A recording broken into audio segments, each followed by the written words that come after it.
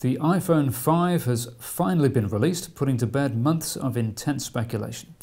A new look was anticipated for the phone, but few predicted the radical departure seen from previous models. Doing away with a screen, and indeed a handset completely, the Californian company have instead opted for a microchip tattoo, or iTat, mounted on the user's forehead. The tattoo operates by delivering information directly to the cerebral cortex of the brain, allowing the user to see and hear information without the need for a handheld device.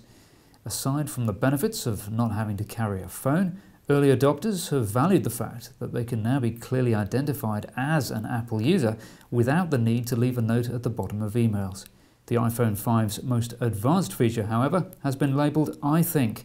When operating in iThink mode, the user is freed up from the burden of making independent decisions, allowing Apple to directly control all their thoughts and actions.